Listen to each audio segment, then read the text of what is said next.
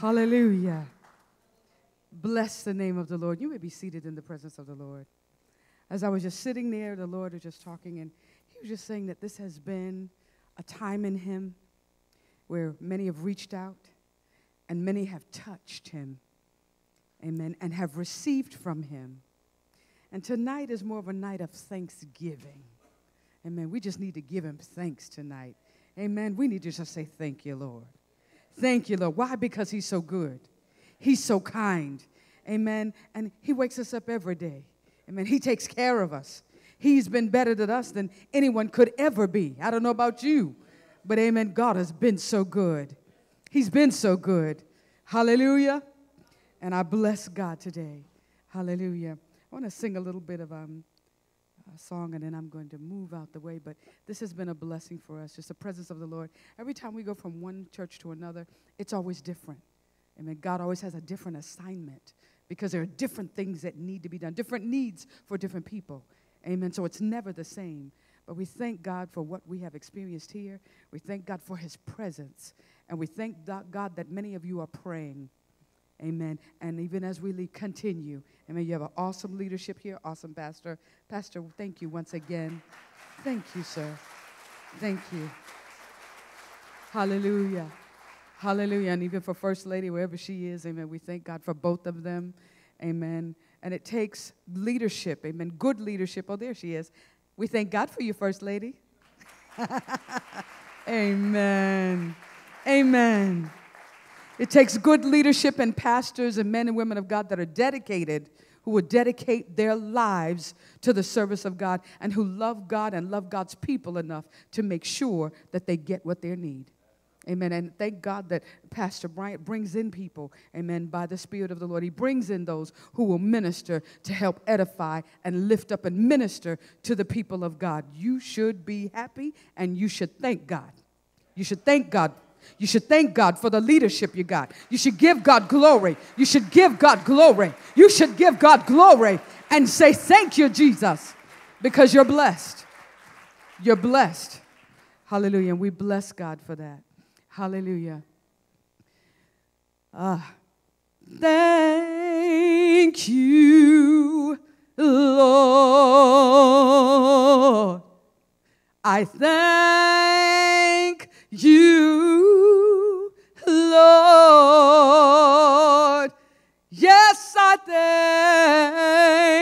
thank you, Lord. For I just want to thank you, Lord. Does anybody know that song? Well, then y'all can sing it with me. Amen. You've been so good. Yes, you have. You've been so good. Lord, you've been so good. And I just want to thank you, Lord, for you made a way, you made a way out of no way, you made a way. Lord, you made a way. So I just want to thank you, Lord. Oh, we say thank you, Lord. Oh, thank you, thank you, thank you, Lord. Thank you, Lord. We say thank you, Lord.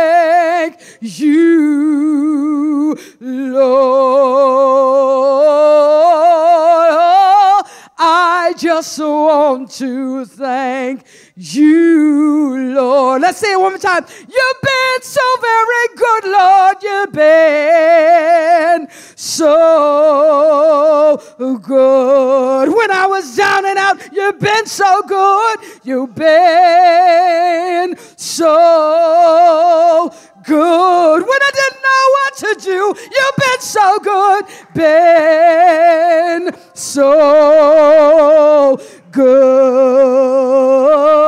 Oh, and I just want to thank you, Lord. Let's say it one more time. You've been so good, Lord. You've been so good. When I was sick and the doctor said I wouldn't get well, you've been so good. You've been so good. You've been so good, Lord, and I just want to thank you, Lord. Oh, thank you, Lord. Thank you, Lord. Oh, thank you, Lord. Thank you, Lord. Thank you, Lord. Oh, and I just want to thank you, Lord, for you deserve the glory and the honor. Oh, I lift my hands and worship. Yes, I bless your holy name. You deserve the glory and the honor. Oh, I lift my hands and worship. Yes, I bless your holy name, for you are great. You do miracles so great. There is no one else like you. There is no one else like you, for you are great. You do miracles so great. There is no one else like you. There is no one else like you. Give God some glory. Give God some glory. Give God some glory. He deserves the glory. He deserves the honor. He deserves the praise. Hallelujah. Hallelujah, hallelujah. Go in your Bibles to St. John chapter 17 and in verse 3. St. John chapter 17, verse 3. The Lord has been so kind to us this weekend as to visit us and deal with us, and we're grateful. But we can have powerful services. One of the things the Lord has had to deal with me personally on is stop seeking me for an anointed ministry and seek me for an anointed life. Because you can have an anointed ministry but not have an anointed life. Let me give you an example of that. James Cleveland, those of you that remember him, died back in the 90s, very powerful gospel singer. I just grew up on his songs. Many of his songs ministered to me and so forth. And yet he was found very deeply into homosexuality. He had an anointed ministry, but he didn't have an anointed life. And that's what I'm discovering with a lot of God's people. They have anointed ministries, they can preach, they can sing, they can do, but they don't have an anointed life with God. And so the purpose of meetings like this is to bring you into an anointed life. Someone, you lift your hand and say, Lord, I need an anointed life. You see, an anointed ministry is meant to be an outbirth of an anointed life. Can you say amen to that?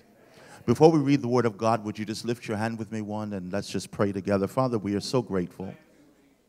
We are looking for you tonight just to speak to us very clearly.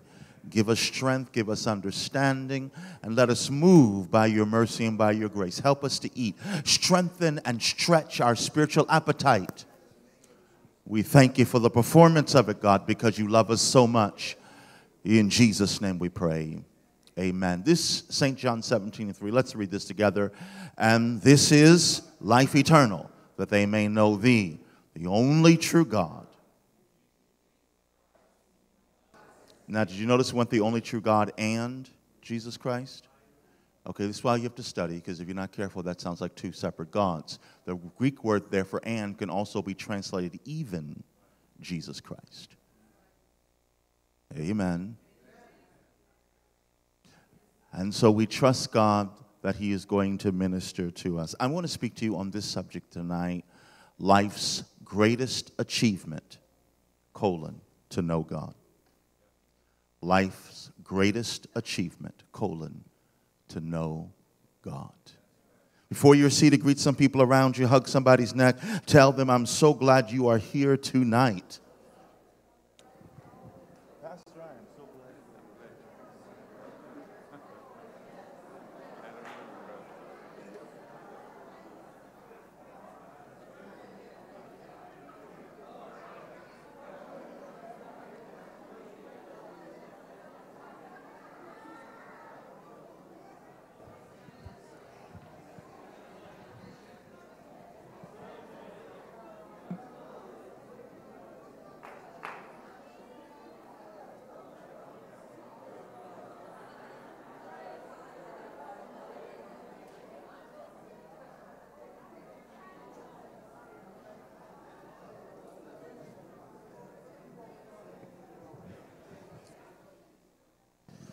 Would you put your hands together for Pastor and Sister Brian right now?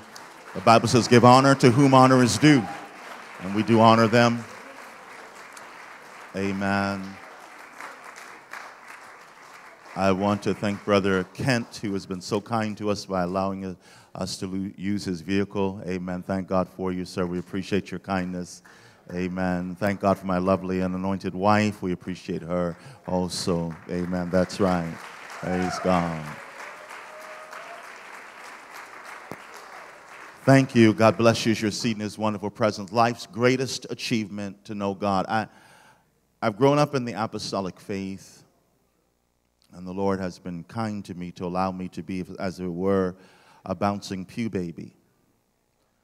I knew what it was to fall asleep on the bench because service went so long. Now, y'all think services are long now. My good 4 or 5 hours, that was nothing. You just getting wound up. You just getting started. You was just starting to work up a good Holy Ghost lather. And we didn't have, because the saints believed you had to spend time with God. We don't do some of the things we used to do. We used to have all-night prayers. We'd do shut-ins. We'd shut in for 3 days to the church. Everybody brought their clothes, brought their toiletries, and we would just shut in. Let me tell you, by the Sunday service, many times we shut in Friday, Saturday, Sunday. By Sunday, you didn't have to do nothing. Explosion in the house. God would just begin to minister. But I grew up in that atmosphere, and I thank God for that. But it was the Lord in his kindness who one day came to me and said, although I've allowed you to be raised certain ways, you have it wrong. Now, I don't know about you, but I would rather God tell me I am wrong now. I don't care if it hurts my feelings, if it rocks my world. Tell me I'm wrong now when I can change it. Then wait to get to the judgment seat when it's final. And so the Lord began to confront me and say, you've got some things seriously wrong. He said, one of the things you have wrong is you seek after my hand and not after my face. You are always after my power, my miracles, my anointing, my signs, and my wonder. He said, what you're not getting is you can get all of that and not get my face. All right, so you can see that by Scripture. Let's go to Matthew chapter 7. And we'll begin in verse 21, Matthew chapter 7, verse 21. Jesus warned us of this. Matthew chapter 7, verse 21. Jesus warned us. Not everyone that says unto me, Lord, Lord, is going to enter into the kingdom of God, or into the kingdom of heaven, but he that does the will of my Father. Now that's the one who's going to enter, the one that does the will of God. Now our problem is we have told God what his will is rather than asking God. We do that every service. We tell God what the service is going to be. We sit down, we decide who's going to sing, who's going to preach, what's going to happen, and we simply ask God to bless it. God is going to bring us back into the understanding that the service is for me. I remember Pastor Mengen telling me the story of how when President Clinton was still in office and they were still doing the play of the Messiah, how that he came to that play. And they said they had to rearrange everything because it was now all about the president. He had to have his own private entrance into the church that no one could use. Even after he used it and came through the door, no one could use that until he left. He had to have the entire balcony of the church to himself, along with his secret agents. And then he had to have it so that there was no pyrotechs. They couldn't do explosions as far as rolling back the stone because it could be aimed at the president. The soldiers could have no spears because they'd be thrown at the president. Every person on the cast had to be interviewed to see if you had anything against the president. And every person that was on that cast that was interviewed, if you were not there the day that the president was there and there was a new insert, the president was canceling. It became all about the president. Oh God, even the world understands better than we do. It's supposed to be all about God. All about God and who he is. Move on with me to verse 22. Verse 22, Jesus further warning us. He says, but many will say to me in that day, have we not prophesied in thy name? In thy name have we not cast out devils? And have we not done many wonderful works in thy name? Did you see the category? Prophesying on thy name is a category speaking about the operation of the gifts of the Spirit. Casting out demons in thy name is power and deliverance ministry. Many wonderful works covers every other ministry, from the salvation of souls to the building of buildings. Now listen to God's response. Verse 23. He never calls them liars. They did what they claimed they did. They did powerful ministry.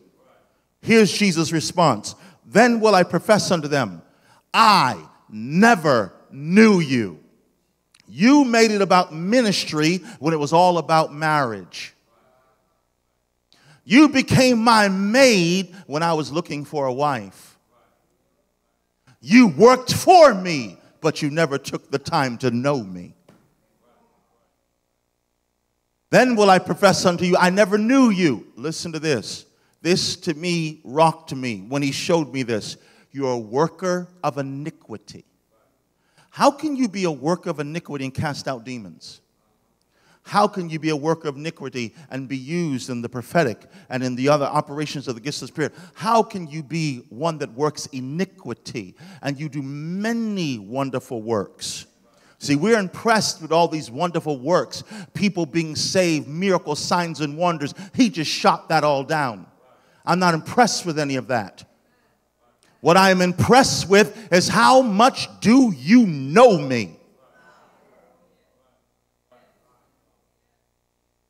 The word iniquity means lawlessness. It means that you are living as one who was not given commandment. So although you did all these powerful things, and yes, you did them in my name, and yes, you truly performed them, he sends them to the lake of fire.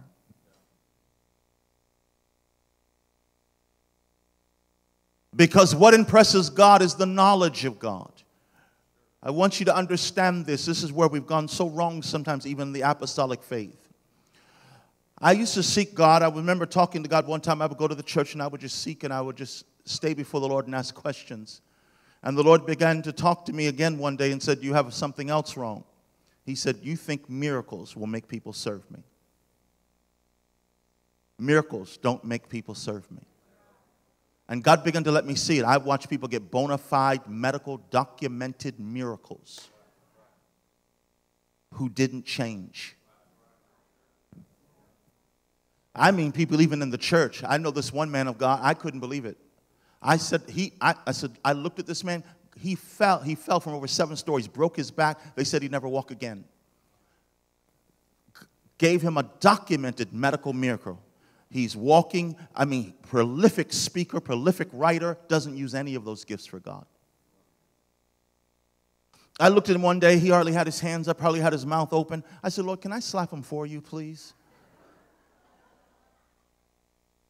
And the Lord said, no, miracles are meant to inspire you to know me in order to love me. You can only love me as much as you know me. And that's why even though we're seeking for miracles, and we think if we see a whole bunch of miracles, people will start to come. They may come, but that doesn't make them stay. What makes them stay is falling in love with Jesus, knowing who He is, living with Him. I've seen people get miracles, absolute miracles. My God, sometimes you just want to just do throat ministry on some of God's kids. I mean, absolute miracles, and then come back the next week crying because they don't have enough money for their electric bill. You're looking at them going, are you serious? God did a miracle for you which contradicts the laws of this world, and now you're crying over an electric bill like God's going to abandon you? You don't know Him. When you're worried, you're not knowing Him deep enough. God is going to raise up a people in this last day and age, an army of lovers that's going to know their God. Go back for a moment because I want you to see this again at where we were reading from St. John 17:3, which we began with our scripture text. This is the high priest prayer of Jesus, St. John 17:3. We traditionally call Matthew 6:9, after this manner pray ye, Our Father which art in heaven, hallowed be thy name. We traditionally call that the Lord's Prayer. That is not the Lord's Prayer. After this manner pray ye. This is how you pray. This is not how the Lord prays. The Lord prays according to St. John 17. The entire chapter is the high priest prayer of Jesus. This is the Lord's Prayer. And this is the prayer He begins to make, that this is life eternal. Please make note of this. What is life eternal? That they may know. The Greek word there for know means recognize and acknowledge that I am God. The knowledge of God is life eternal.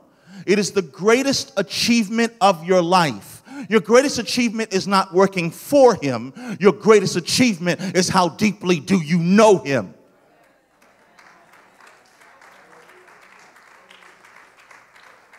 And because of the society that we are in, we measure too much through productivity. We measure too much through accomplishments. That God is with us if we are accomplishing things and doing things. You must understand that God blesses for a variety of reasons. The Bible says that God actually blessed Israel because He had a name to protect. It wasn't because they were doing everything right. Do not take simply the blessings of God as endorsement. Look at Romans chapter 2, verse 4, so you can see what I'm saying. Romans chapter 2, verse 4. I just want one line out of that. Romans chapter 2, verse 4. He said, don't you understand? Don't you know that the goodness of God is meant to lead men to repentance? Many times God will get good to you when it's time for you to repent. Because His goodness is meant to try to push you into His love affair that causes you to change. And so that's why God is going to raise up a people that start understanding Him and know who He is, that get into His mind and into His thought process. God is not simply wanting to heal and do miracle signs and wonders. Of course He does. He loves us. Of course He does. But the purpose of that is to draw a person to God. Sometimes you got to back up and ask God, why did you let this happen? Why did you let this damage happen in this person's life? Sometimes why God allows it is because you've been praying that they get saved. And the only way they get saved is for something cataclysmic to happen to them that puts them on the flat of their back so that they will come to the realization that they need God. You need to do more than just pray for their body. You need to pray that they get the revelation that they need God. For if they get healed without knowing Him, what's the point? Do you know what happens to too many people? They get healed by the power of God and then go give that healing and that strength to the devil. They don't turn around and give it to God. That's why God is opening up our understanding. May I be quite honest with you? The more as I grow up in the apostolic faith, is the more I recognize how most of us don't know much about God. To the point that when you step out of church, much of God's children don't even want to talk about God. Oh, brother, come on now. Let's not be so spiritual. Let's relax and have some fun. Well, you don't know God. Psalm 16, verse 11. Psalm 16, verse 11. Because you see, God, when you understand Scripture and you understand God, Psalm 16, verse 11, thou wilt show me the pathways of life, for in thy presence is fullness of joy. He is the ultimate fun. What do you mean? Let's relax and have fun and not discuss God. You don't know Him. Because He is the ultimate fun.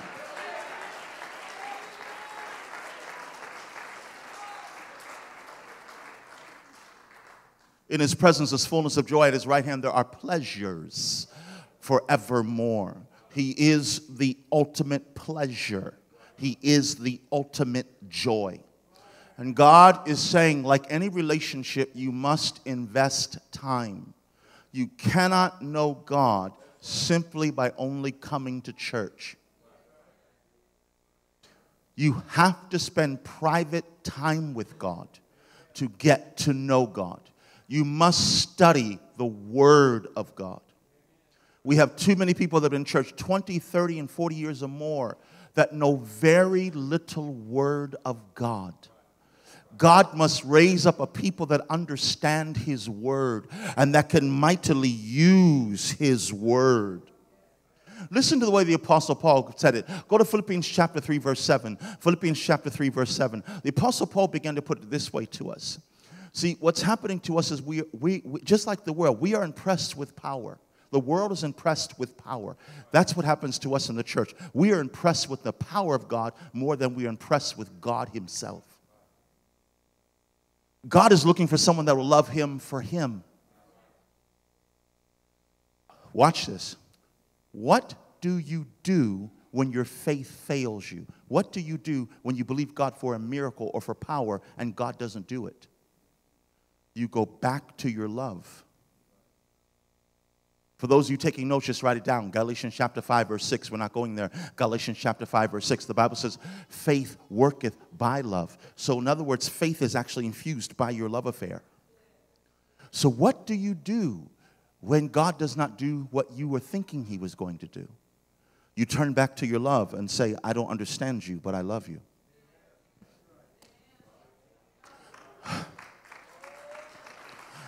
It's not your faith that holds you as much as it is your love. Watch this. That's why faith is not eternal. 1 Corinthians 13, 13. Now abideth faith, hope, and charity, these three. But the greatest of these. Faith is not eternal. Hope is not eternal. But love is eternal. We will not need faith in heaven. We will not need hope in heaven. But we will be in a love affair for all of eternity.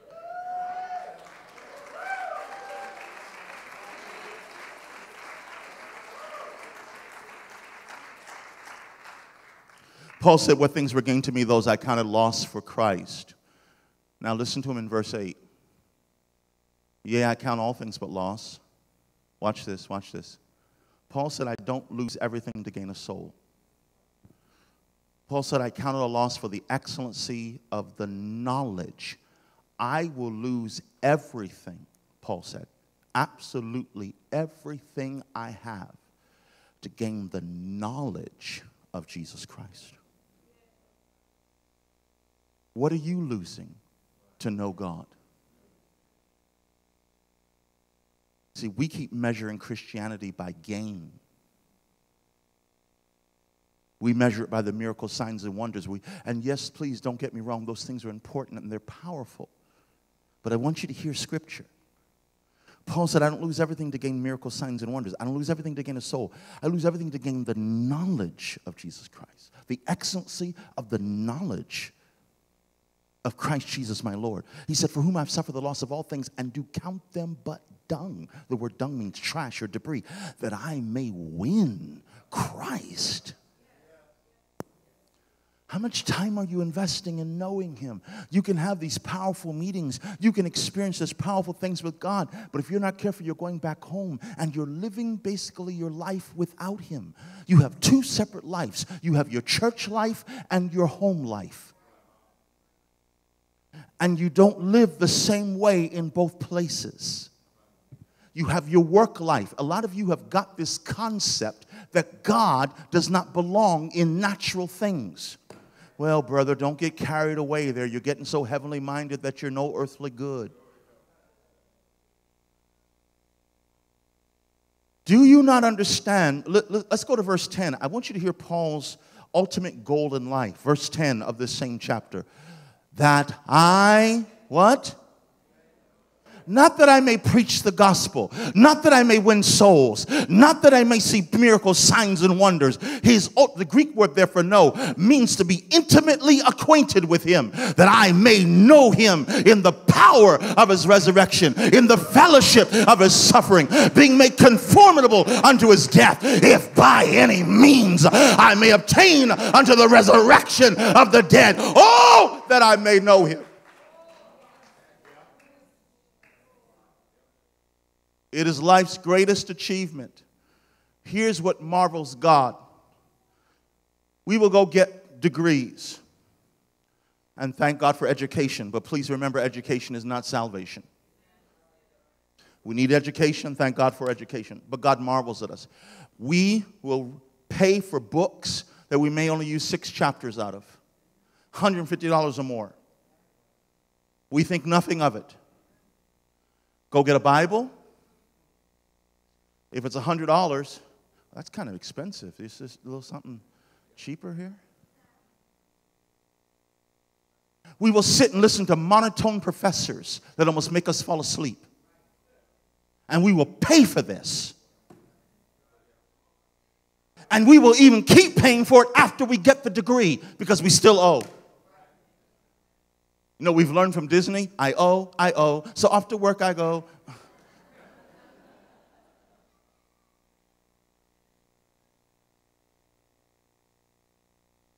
But then when it comes to the Word of God, somehow you don't have time. You made time to learn about earthly, temporal things. But you won't make the time to learn about the eternal. Oh, God, raise up lovers. Raise up people that prioritize you. Raise up people that understand their greatest life achievement is to know God.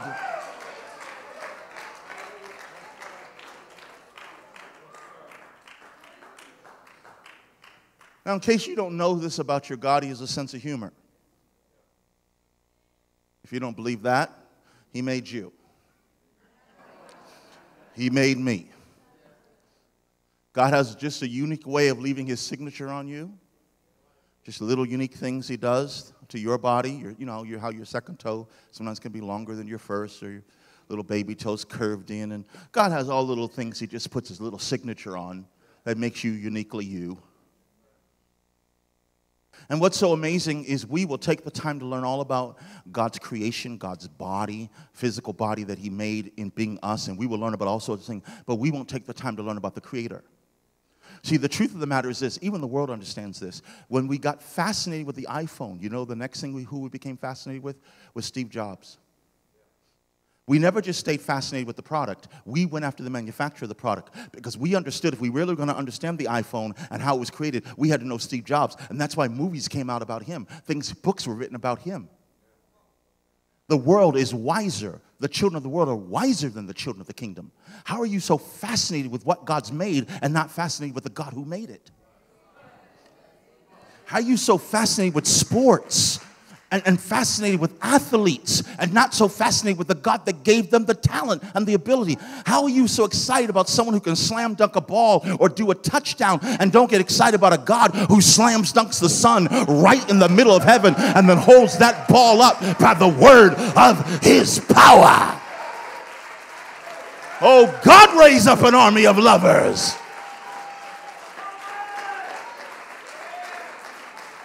Somebody shout hallelujah.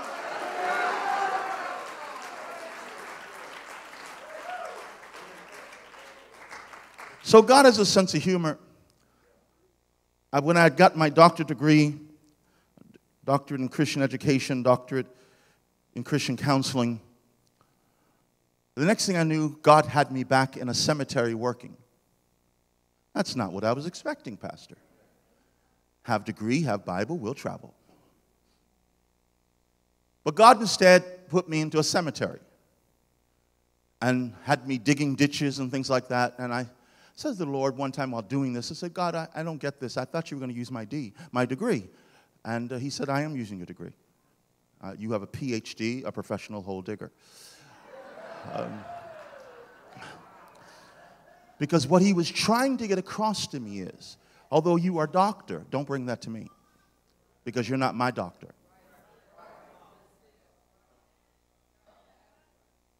Come to me in humility. Learn from me. Let me school you. Always come as a student. Never come as a teacher.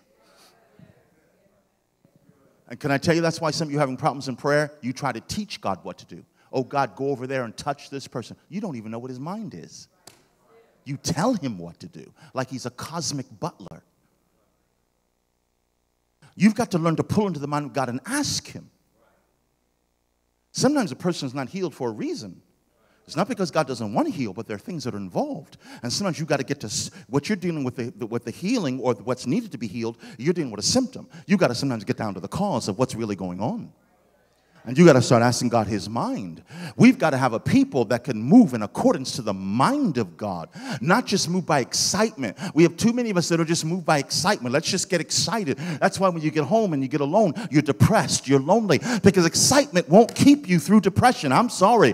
What's going to keep you through these things is the love affair. It's when you can look at God and say, I really don't understand why you allowed this, but I will lift my hands and I will open up my mouth and I will declare, I love you, Lord, and I lift my voice to worship you and to rejoice. Take joy, my King, in what you hear, and let it be a sweet, sweet sound.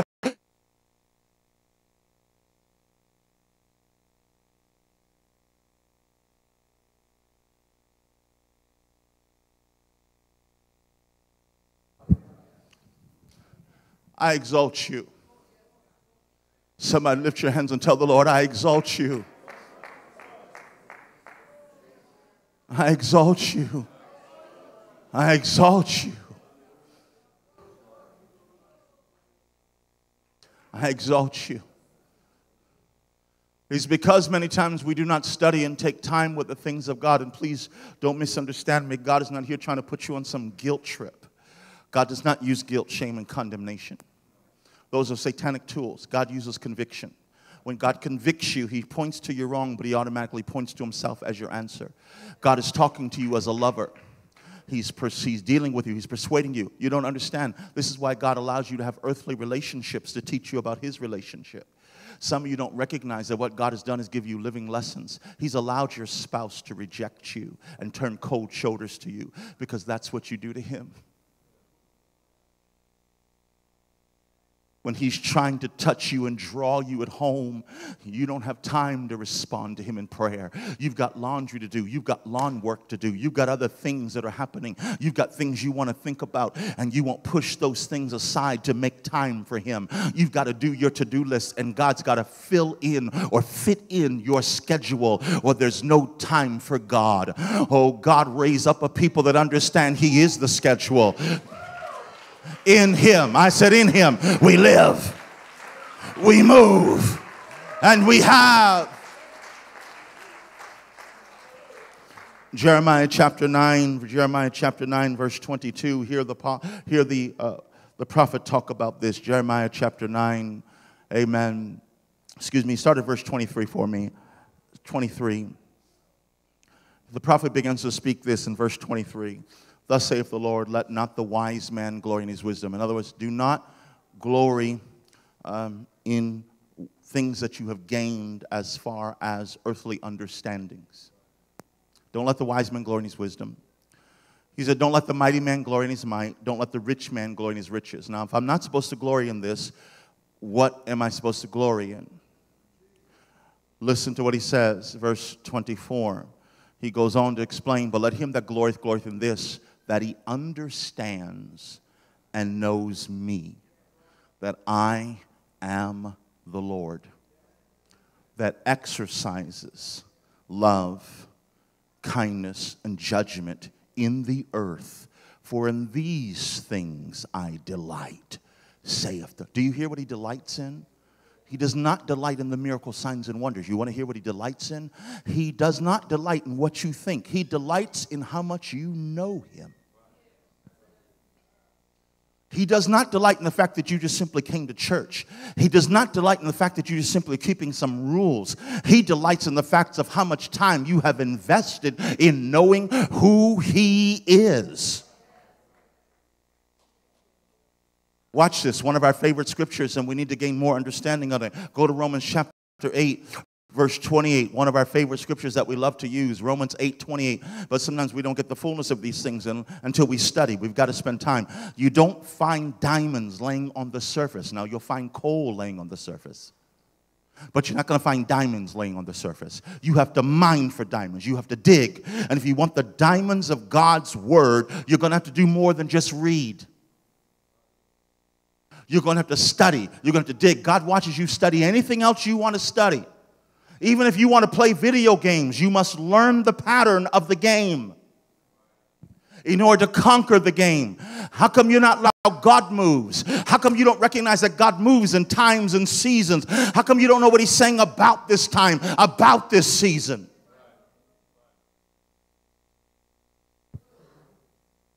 I'm going to get to the scripture in a moment. Just hold it up there. But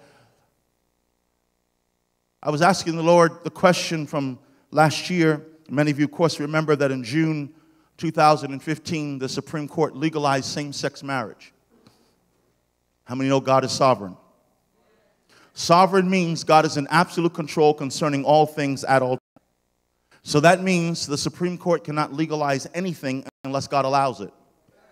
See, unless you get some understandings, you will ask the wrong questions and therefore not get the right answers. The right question is, why did you allow this, God? Can't happen unless you allowed it. The Lord spoke back to me and said, let me tell you why I've allowed this. I've allowed it because my church has allowed it. He said, homosexuality and lesbianism has been running wild through my church for years. And all the world did was finally legalize what the church has been legalizing. See, when you get into the mind of God, it takes a whole nother avenue. It gives a whole nother understanding. Romans 8:28, and we know. Everyone shout, and we know. And we know that all things work together for the good, to them that love God, to them who are the called according to his.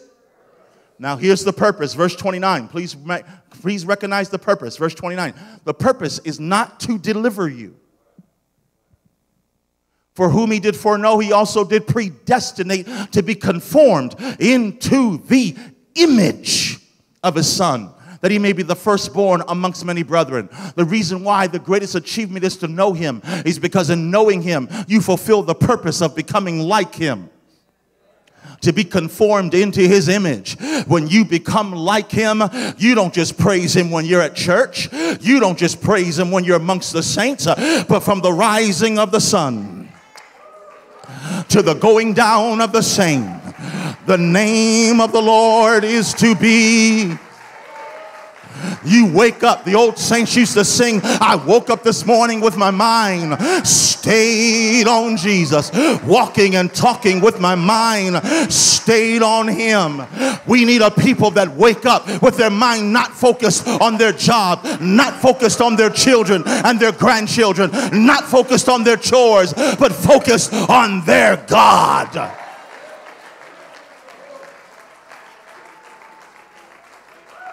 Oh God, teach us. Oh God, raise us up. Begin to stir up our hearts again to come deeper into a love affair. Remind us of the greatest achievement. Somebody lift your hands to him again and love on him. I need to know you. I need to know you. I need to know you.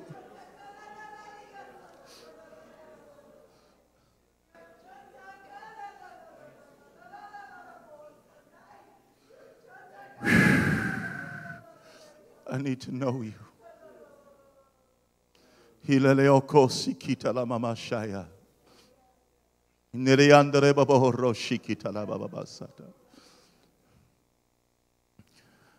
God is calling us back to a love affair. Can I tell you why God is letting difficulties happen in our lives and in our economy? It is because we have not taken time to get into the mind of God, that we do not know many things about God as we should. Let me show you what I'm talking about, friend. Let's go to Romans chapter 14, verse 23. I want the latter portion of the verse, Romans chapter 14, verse 23. I won't deal with the first part. That deals with eating and eating in faith and not being condemned.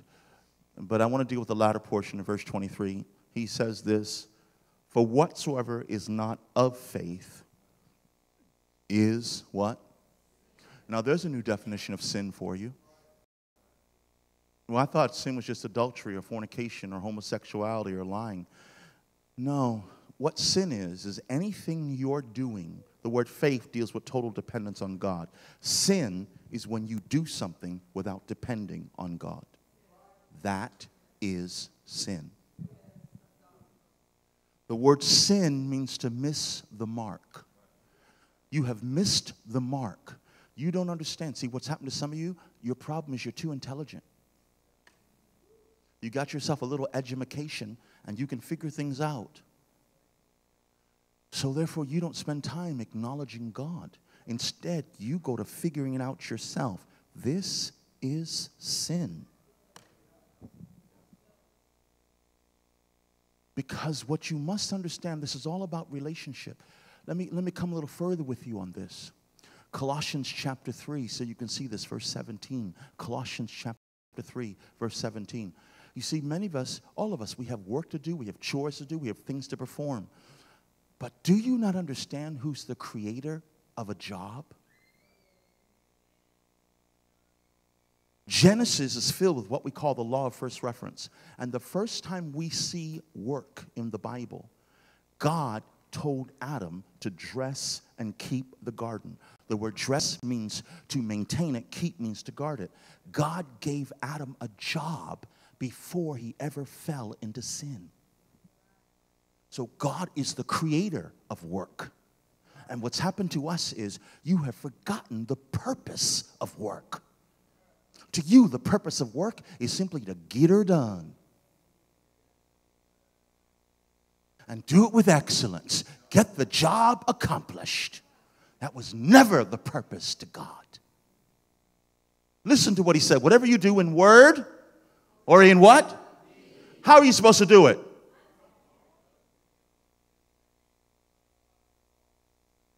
What do you mean? It's simplistically this, my friend. God is looking for someone that even when you're doing your job, you're supposed to be acknowledging him. You say, well, I know how to do it. Why should I acknowledge God? That's pride. Don't you know God can teach you better than your teacher? Don't you know God can always show you a better way? you understand the purpose of the work? For those of you that have jobs, you know you work with people. You have co-workers. And what's happened while you work with them? You've got to learn them. You've got to know about them. You've got to know about their private life. Working with someone helps you to get to know them. Don't you understand why God gave you work? It's because you're supposed to be working with God to perform the work. While working with God to perform the work, you're supposed to learn who God is. That's why 1 Corinthians chapter 3 verse 9. 1 Corinthians chapter 3 verse 9. For we are laborers together with God. We are joint workers. We are co-workers. You are supposed to be talking to God while you do your job, while you do your chores. You are supposed to be coming to levels of dependence with God.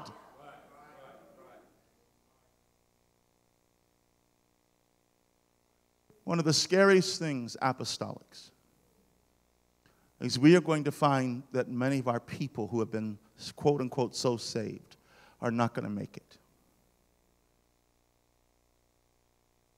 Because we've kept rules and never got into relationship.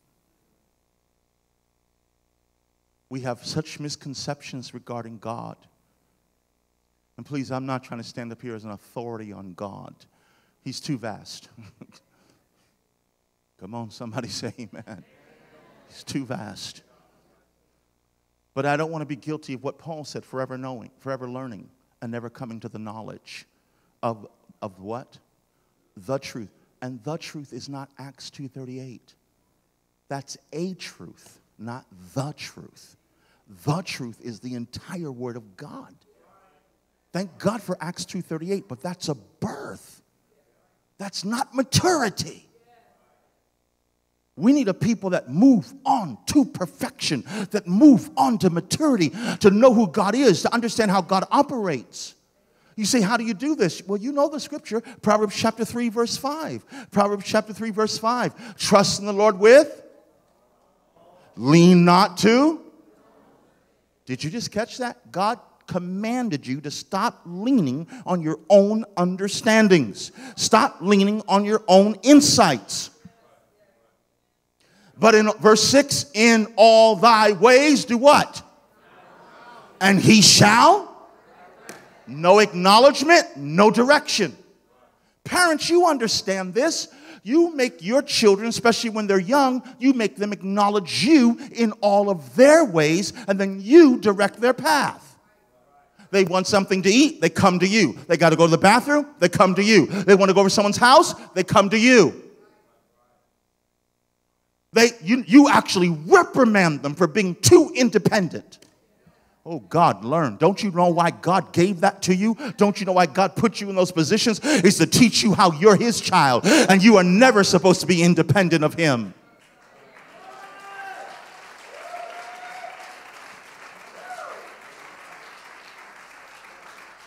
What is cancer? Cancer, in simplicity, is an independent cell. It's a cell that is independent, that no longer listens to the order of the body. Don't you understand that when you're independent and you don't acknowledge God, you're cancerous? That's why God seeks to bring you back into alignment, whereby he is your focus, he is your dream, he is your vision, he is the ecstasy of your life. You're excited about knowing who he is. You wake up in the morning going, teach me who you are, oh God. Teach me your ways. Make known unto me through all the paths of life who you are. Deuteronomy chapter 23, we've got to see this. Deuteronomy chapter 23, verse 12. We're going to have to read this together. Deuteronomy chapter 23, or excuse me, chapter 24, verse 12. We're going to have to read this together. Oh, I was right the first time. I'm in verse 20, chapter 24 deals with tithing that I was looking at when we come down. But yes, thank you. I want you to read this out with me. You got to read this together with me, all right? Let's read out loud. Thou shalt have a place also without the camp, whither thou shalt go forth. Okay, verse 13, we're going to be reading down. And thou shalt have a paddle upon thy weapon, and it shall be when thou wilt. Don't you love King James? So poetic. When thou shalt ease thyself abroad, or simply put, when you go to the bathroom. That's what ease, you're spreading fertilizer abroad when you ease yourself abroad. They were eating good. Listen, now watch God, listen to God. Let's read. Thou shalt dig therewith and shalt turn back and cover that which cometh from thee. Are you listening to this? God started telling them how to go about their bathroom habits. That's how deep God got into their lives. You that say, well, brother, we don't have to acknowledge God in everything. You don't read your Bible. Because you don't seem to understand how deep God gets into stuff. Okay, now let's move on. Verse 14, listen to this. I want you to hear the severity of this. Let's read. For the Lord thy God, I told you God has a sense of humor. What is he telling you? I walk in the midst of it. Notice, I don't want to step in that.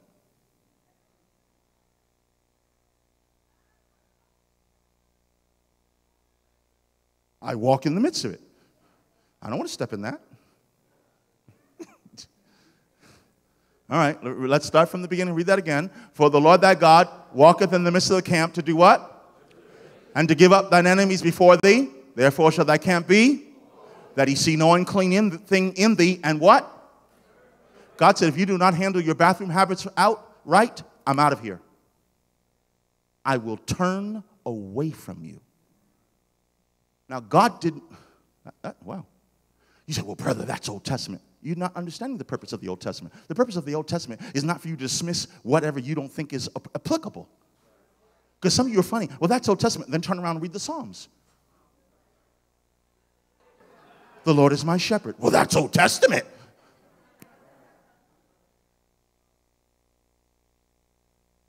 The purpose of the Old Testament was to teach you what God was after.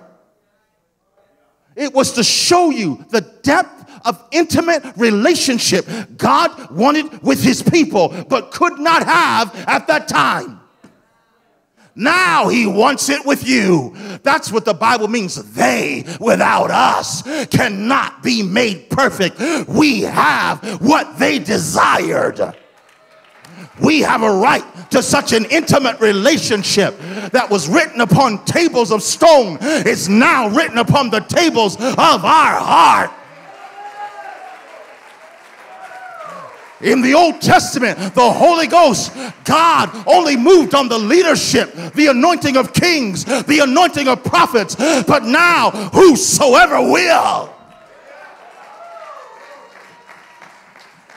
The anointing, the power of God is for all that will be hungry.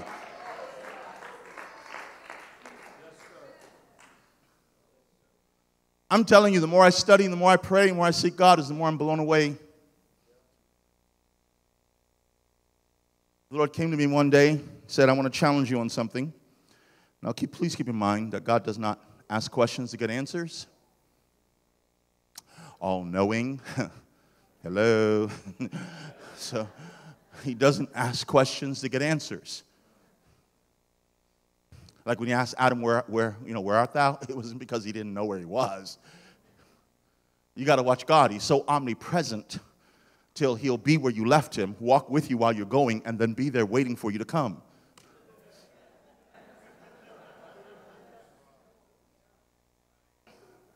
Oh, no, he's so omnipresent through, he's actually omnipresent through time. He's both past, present, and future simultaneously. You know many times how God can simply heal you? God will simply do a moonwalk from your present back to your past, get you when you were whole, and do the electric slide back up to your future and give you what you had.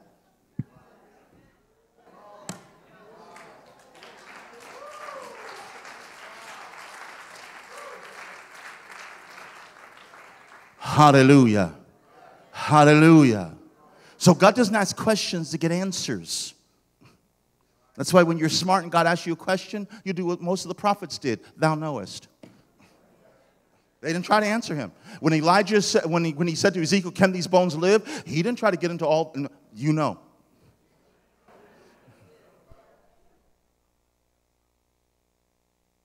And so when God asks questions, he asked me this question.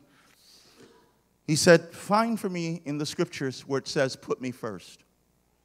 He said, you all got this on bumper stickers, seek God first. You all say it all the time. He said, show me the scripture for it. Man, I went to study it. I couldn't find it. I said, what is this? He said, what happens to my people is your sheep. You keep following each other down a rut. And no one stops to investigate the path.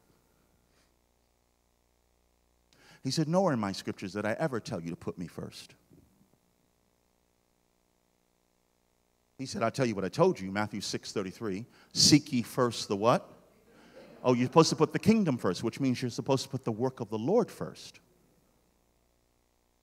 But when it comes to me, this is what I said. And thou shalt love the Lord thy God with all thy heart, with all thy soul, with all thy might, and with all thy strength. I never told you to put me first because that means there can be second, thirds, and fourths behind me. I told you to love me with all because I am everything you have. And when you acknowledge that I am the schedule. Your children breathe my breath. Your grandchildren breathe my breath. You are to love me with all, not put me first. Oh, God, raise up people with understanding. Raise up people with understanding. Raise up people with understanding. Look at Hosea chapter 4, verse 6. Let me just come to this. Hosea chapter 4, verse 6. Listen to what God says to us. Again, the Lord is not trying to put you on some guilt trip or make you feel guilty. He is reasoning with you as a lover. He's telling you, as these days are approaching, you have got to know me. This is the greatest achievement of your life. You have got to ask me to teach you how to set aside time. You have got to begin to acknowledge me in all of your ways so that I can direct your path. What do you mean? Come down to simple things. How can you trust me for cancer if you can't even listen to me tell you to pick up a can of corn? You know what happens to many of us? We end up with spiritual hernias. You're trying to lift, amen, a mortgage payment, and you've never lifted a candy bar. So your faith gets strained beyond its ability. That's why if you want to start exercising faith, trust God for a parking space. Start with simple, practical things with God. God put these practical things into everyday living to teach you about Him. Stop separating the natural from the spiritual. You know what happens? Don't you understand what God did when He made your body? He put your spirit inside of your body. What happens if you take your spirit from your body? The body dies.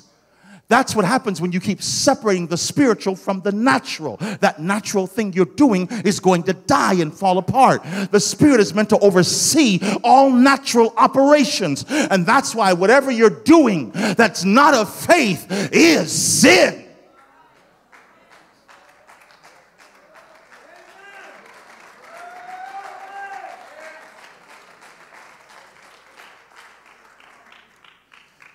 If you're bored with God and bored with church, you don't really know God. Bored in church. I know it is to be bored with God. Man, when I started finally seeking Him and making myself go after Him, I never knew how powerful, how beautiful, how wonderful He really is. But when you start understanding things more and more about God, it blows your mind. Let me just come to this. My people are destroyed because of the devil. My people are destroyed because they don't have enough money. My people are destroyed because the enemy fights them. Do you see what destroys you? What your destruction is how much you don't know about God.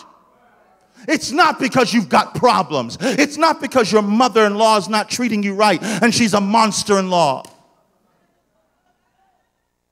That's not the issue. The issue is that if you knew Him, you would not be afraid of any man. You would not be afraid of a job or a boss. You would know who your supplier is. I know the God of my boss, and when he or she lays their head down, I know who can hop in their dreams. Somebody shout hallelujah. So that's why he said, my people are destroyed for the lack of knowledge. Did you catch this? Because thou hast rejected knowledge. Maybe you don't understand. What he's trying to say is, I watch you learn basically anything you want to learn. From a person to a pro, how to use things with a computer. You get a new phone and you will spend hours into weeks learning how to use it. And then what you do with me is find the shortest scripture you can possibly read just so you can say you read a chapter.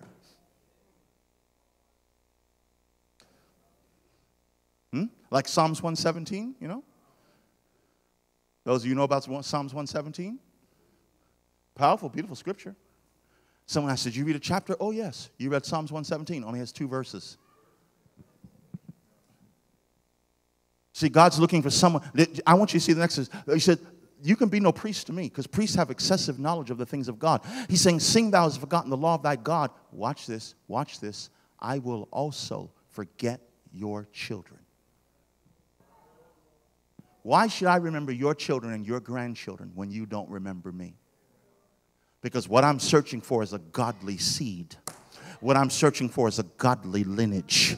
I'm searching for someone who the children can look at and say, I want to be like grandma, or I want to be like mama when it comes to knowing God.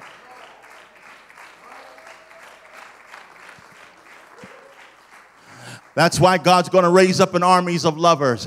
God's going to raise up a people that are not just simply trying to work for him, but God's going to raise up a people that comes knocking on their door with all kinds of troubles and trials. You can look the devil in the face and say, you can't make me doubt him because I know too much about him. I understand something about God because he's taught me about him, and I know that he loves me. That's why when you understand this, people can look at you and people can act like they don't love you or could care less whether you die or whether you live. But when you lift your hands, you say, the greatest being in the universe loves me.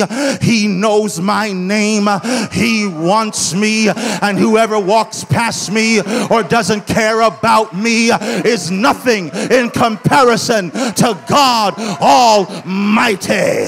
Because God holds their breath in the palm of his hand. And no self-esteem, you won't give into depression. You will tell the devil, I am a child of the King, and his royal blood now flows through my veins. Is there any children of the King in this house? Clap your hands, O ye people, and shout unto God with the voice of triumph.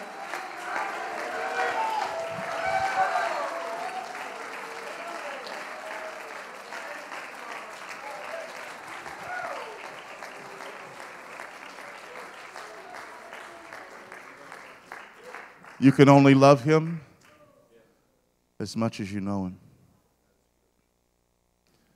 How much time have you invested into knowing him? Some of you really don't understand. The reason why God separated you, for some of you, from your best friend is because God wanted to become your BFF. Because every time there was a problem, you ran to them and you didn't run to God. God didn't die for someone else to have his place and have your attention. He died to have intimate relationship with you.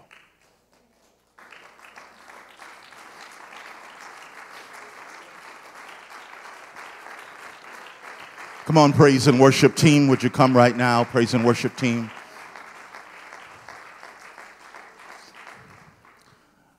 God is saying to you that if you're going to know me, you're going to have to spend time with me. One of the other problems we have is what we call deep in the presence of God is not what he calls deep. As the praise and worship team are getting together, let me just quickly show you this. Psalm 100. Let's start at verse 3. Psalm 100, verse 3. Listen to what the psalmist David said, Psalm 100, verse 3. Know ye that the Lord, he is God. It is he that has made us and not we ourselves. We are his people and the sheep of his pasture. Now please look at verse 4. Enter into his gates with and his courts with. Now hold on. When you're praising, according to the scripture, where are you? You're just in the court. You're in the outer court.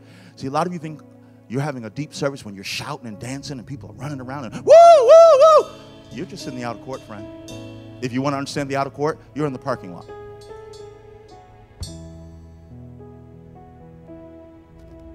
It's because we don't know him. You enter into his gates with thanksgiving, his courts with praise. You be thankful unto him, and then you what? You bless. See, blessing his name is worship. You can't get to the Holy of Holies by praising God. And unfortunately, most of us don't even know the difference between praise and worship. We use the words interchangeably, and they are so distinctly different. The Greek word for worship is proskuneo. Pros means towards. Kuneo means kisses. When you worship him, you kiss him. What do you mean? You give your emotions, your heart to him. Hallelujah. Hallelujah. So if you're going to get to know him right now, friend, you can't come to an altar and just spend 5 minutes and ease your bleeding conscience to say, I went and I prayed for a moment. Just like anybody, you want to get to know them, you can't just talk to them for 5 minutes and get to know them. Not real good. You have to talk to them for a while. And oh, wait a minute. You can't do all the talking and get to know that person. You've got to learn to listen in prayer and ask God to teach you his voice. Why do some of you know the voice of the devil better than you know the voice of God? You'll even say it. Well, the devil told me that I was this, that, and the other. Why are you listening? Why are you quoting him? And why aren't you quoting God? And why don't you know his voice? Something's wrong, friend, when you've been saved 10, 15, 20 years and you don't know his voice. You're in the house with your parents for 15 years and don't know your mom's or your dad's voice? Something's wrong. How are you in the house of the Lord for 10 and 15 and 20 years and don't know the Lord of the house's voice? How can you be satisfied like that? How can you think that's intimacy? How can you think that's being close? I've got to know him. If I could have one epitaph put on my gravestone, it would be this: this man knew God. It's the greatest thing that could ever be accomplished. This man knew God. Come on and lift your hands right now. If you want to come and talk to your God a while and listen to your God, come on to this altar. You don't got to wait for someone to pray for you. You don't got to wait for someone to lay hands on you. Because what happens to so many of you, you'll only really pray if someone lays hands on you. But as soon as they stop laying hands, you stop praying. Come on and spend time to know your God. Teach me who you are. Come on, ask him. Teach me who you are. Teach me your ways, your methods. Teach me your will, your mind. Show me you, that I might know you, that I might know you, that I might know you.